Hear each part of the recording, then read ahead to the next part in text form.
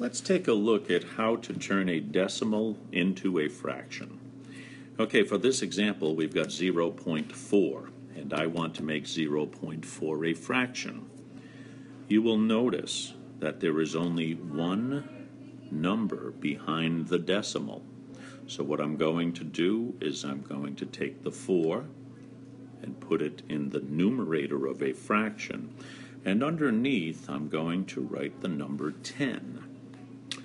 The 0, the 10, corresponds to the fact that there is only one number after the decimal. If it had been 0.44, I would have put that 4 over 100. I will show you that in a minute.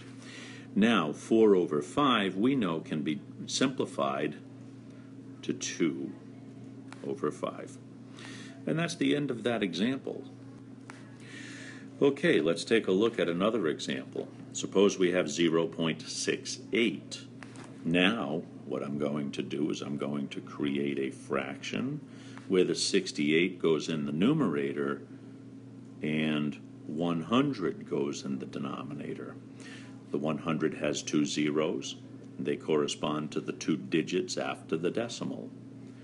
We can also simplify 68 over 100, and we can divide both of those numbers by 4. 68 divided by 4 is 17. 100 divided by 4 is 25. And there we have that.